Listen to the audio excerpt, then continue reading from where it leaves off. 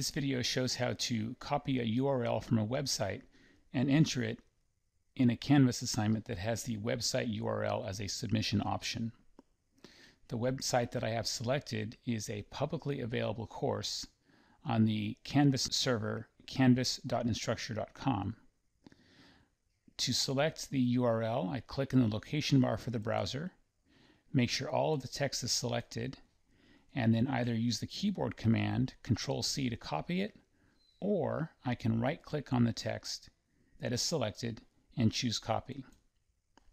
Inside Canvas, for an assignment that has the website URL as an option for submission, I click the Submit Assignments button,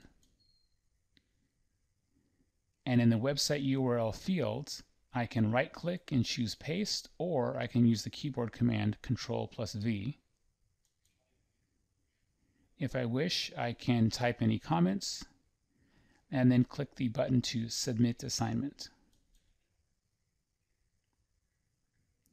After submission, the web page refreshes to show a receipt saying that I have successfully submitted it.